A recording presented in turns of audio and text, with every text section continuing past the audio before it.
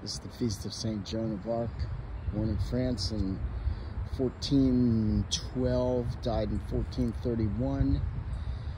She was a mystic. She had visions of Saint Catherine of Alexandria, Saint Margaret of Antioch, I believe in Margaret, and Saint Michael the Archangel.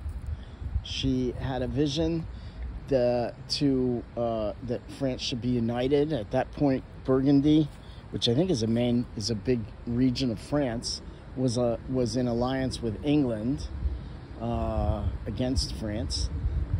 The king was in exile, I suppose, or somewhere else.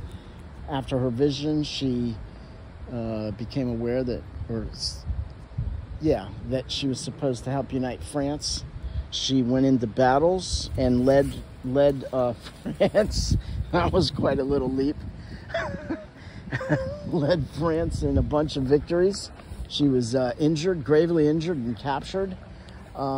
She did convince the king to go back to France. She was very devout. She was, like I said, captured. Sent the king back to France. What else?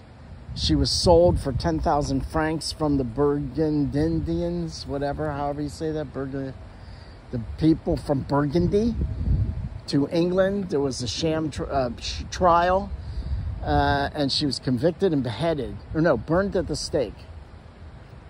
She is a patron to, I think, abuse victims, rape victims.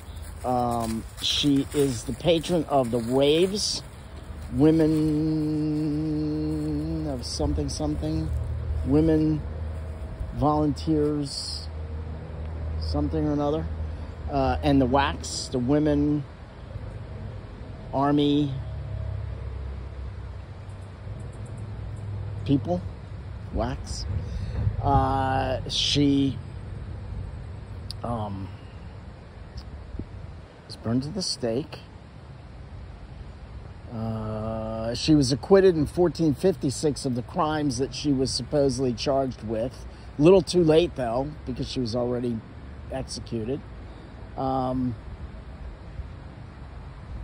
there one final note? Oh, she said that Jesus and the church are one and the same, and we should not complicate the matter.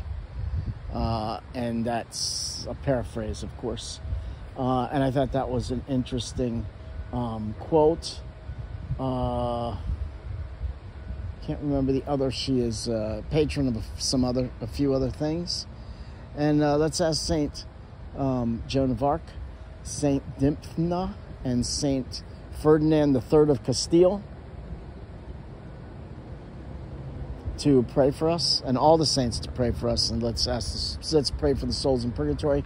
And again, pray for conversion of the Americas, or particular parts of the Americas, to Catholicism, which would be a major witness to the world.